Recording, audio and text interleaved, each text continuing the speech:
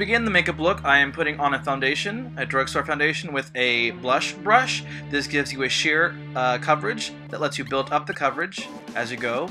I like the coverage because it lets some skin come through. I'm using a shade that is 2 shades lighter than my own skin tone.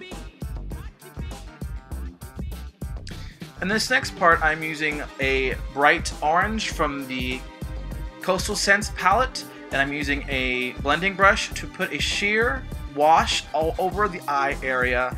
I just want to put a little bit of color all over the eye, and I'm blowing it out to the sides to give it a better effect. Alright, I'm putting the lid cover now. I'm taking a eyeshadow brush.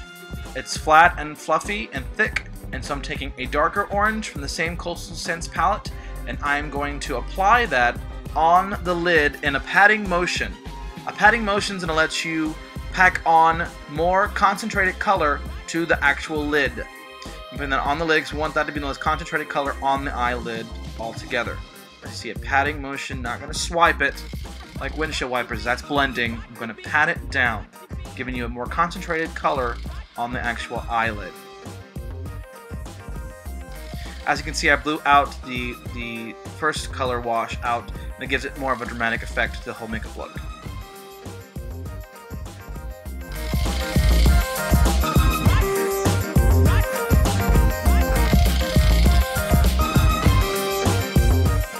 Is the crease color. I'm going to take a pencil brush and this fuchsia color here from the same Coastal Scents palette, and I'm really going to concentrate on the outside crease of the eye. And so it's very important when you're doing a crease that you keep your eye open at all times. Make sure you place that crease at the right point in the eye area.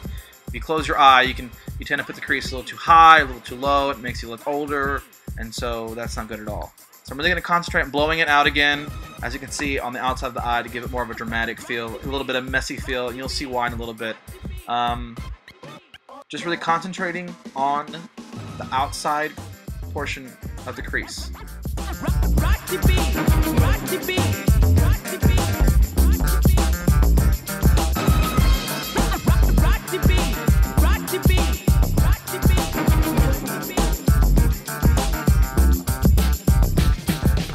Second color, we're going to really focus on the inside of the crease. I'm using a dark wine color from the same Coastal Scents palette, and with the same pencil brush, just using the same pencil brush we did the other crease color. We're going to focus on the inside of the crease, just giving it some contrast to the orange, a little bit of red, a little bit of fuchsia, to really bring out that orange color we put on the lid.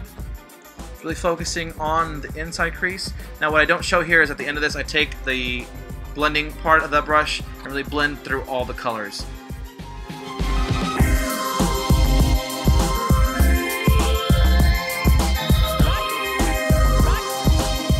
This is our liner. We're going to line both the waterline and the lash line. Now, if you haven't done this before, you might want to do this a couple of times with the waterline. It's a little scary at the first time, but after a while you get used to it. This is just a basic drugstore black eyeliner. This is not a fancy thing. And I'd line the waterline, and I line the lash line, and I also line a little bit at the top, at the lash line, the top lash line.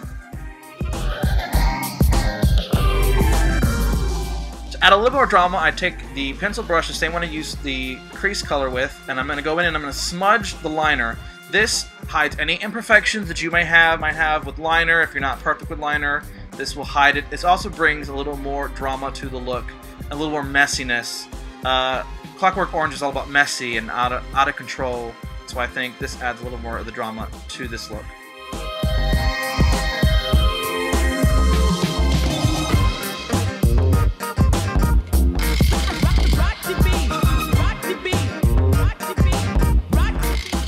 Contour, this is a contour brush I'm going to use. I'm going to take this contour brush and I'm going to put it into another Coastal Scents palette.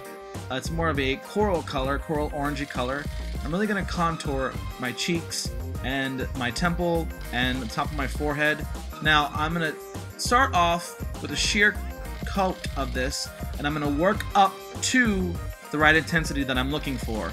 I'm really going to focus. I'm going to start at the top of my cheekbone, go all the way down to my mouth, and then I'm going to work it into the hairline and up into the temple and up and over to the forehead.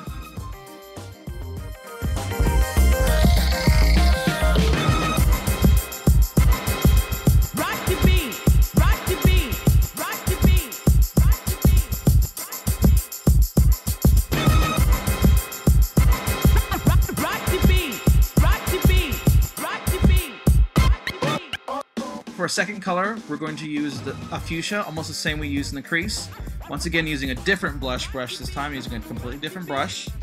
I'm going to put on a sheer application of this. I'm really going to just add in a little bit of a punch of color, places I think that would really make a difference in this makeup look. I'm not going to put a whole different coat of contour on. Just adding color to places I think could use it, and making this one cohesive look, and blending it in with the eyes and up into the forehead for a nice, cohesive, colorful look.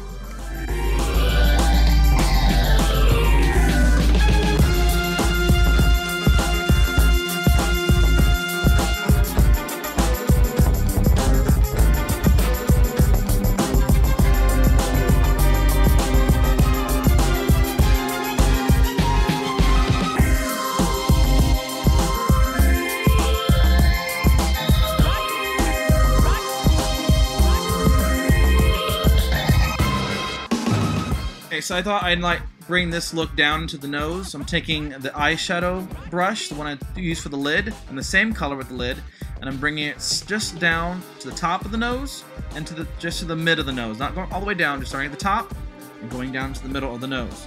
This brings the whole color down the face and brings the look a little bit down, further down. Now I'm blending it in with the eye color to make everything cohesive, streamlined. I'm going to go back in with the pencil brush pretty soon. I'm going to put in that fuchsia color, just to add in the same pops of color that I added into the contour, that I added into the crease. And really focusing on blending the nose contour with the eyes. Really blending that and making that one complete look.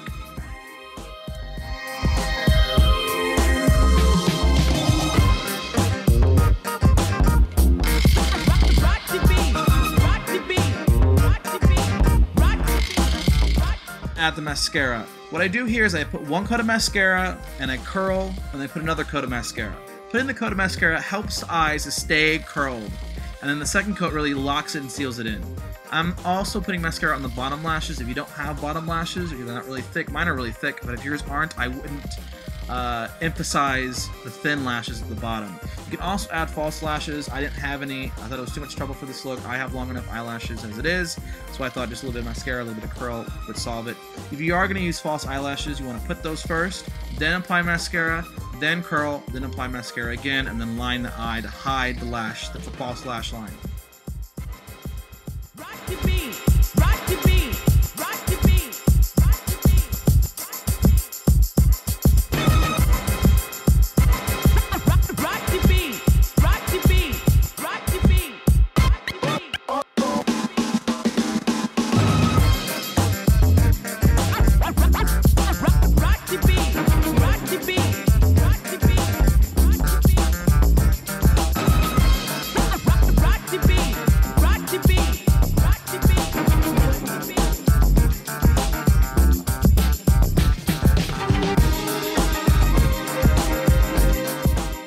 Okay, now for the lips, I'm taking a nude color by Makeup Forever.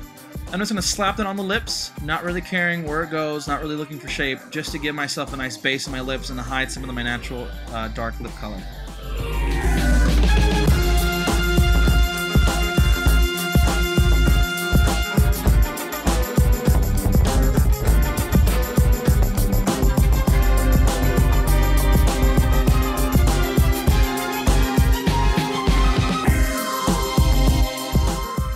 I'm putting in a Ben Nye black. I'm using a pencil brush. And I'm really going to focus on, right now, sketching out where I want the black to be, or the black to end on my lips. Really focusing on the right side right now to kind of make this a symmetrical look. You'll see the final product later and why I just put it on the right side. This really will make it symmetrical once I add the eyepiece in.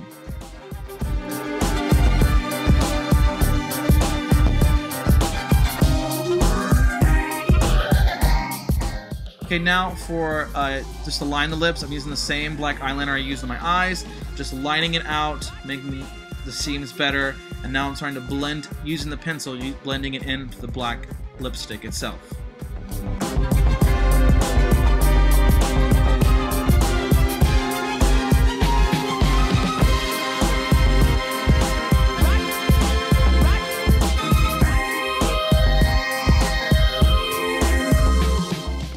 the final piece to the look, I printed out a Google image. It is a gear that I found online. It's kind of like a clip art kind of thing, and I'm just going to glue it using spirit gum. Super easy.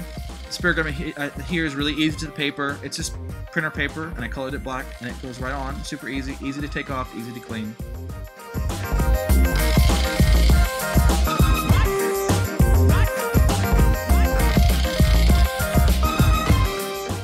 Here is the finished look.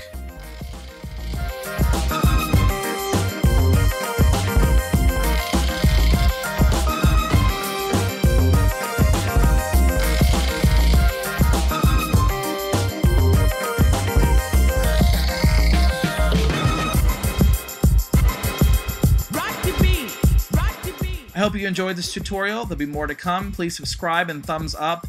Leave your comments below. If you use this tutorial and during Halloween, let me know. Please subscribe for more tutorials for the Halloween season.